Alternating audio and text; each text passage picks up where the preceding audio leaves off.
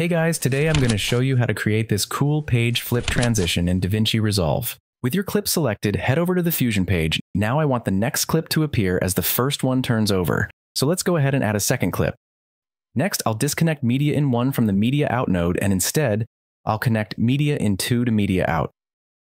Now select the Media in node, press Shift plus Space to open the Select Tool window, and search for Image Plane 3D. Add it to the node tree. Then open the Select Tool window again, search for Renderer 3D, and add that as well. I'll quickly rearrange the nodes to keep the node graph clean. Next, select the Media in 2 node and click on the Merge option to add a Merge node. Then connect the Renderer 3D node to the Merge node. Now you'll see that the first image is layered on top of the second one. Now, to create the bending effect, I'll select the Image Plane 3D node, open the Search tool, look for Bender, and add it to the node graph.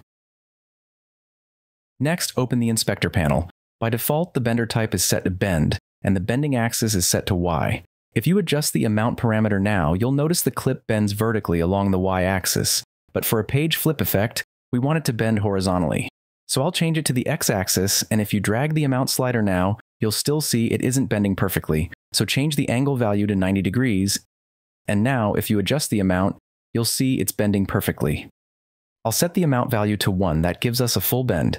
Next, I'll go to the Bender 3D node and click on 1 so we can view it in the first screen viewer. Now go to the center parameter in the inspector. This controls the axis, the position where the clip will bend from. I'll set the center value to 0, and now if you drag the range parameter all the way to one side, you'll see the clip bending from one end, just like flipping a page from the corner. Now let's animate the page flip. Head over to the range parameter and click the diamond icon to keyframe it at the very first frame. Then move the playhead to frame 25 and drag the range value all the way to the left and hit play to see the bend in action.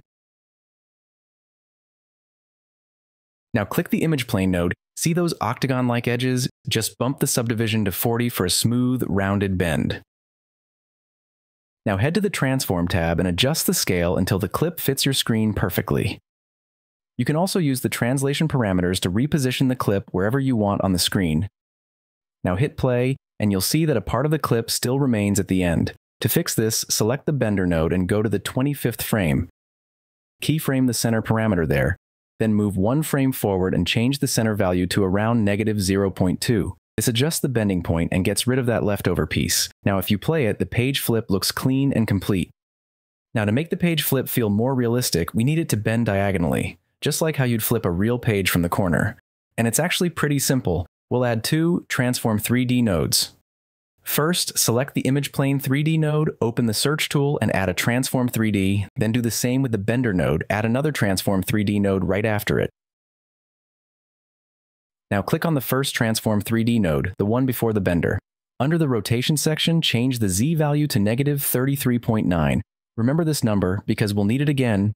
Next, select the second Transform 3D node, the one after the bender, and set its Z rotation to 33.9. Notice how the first one was negative and this one is positive.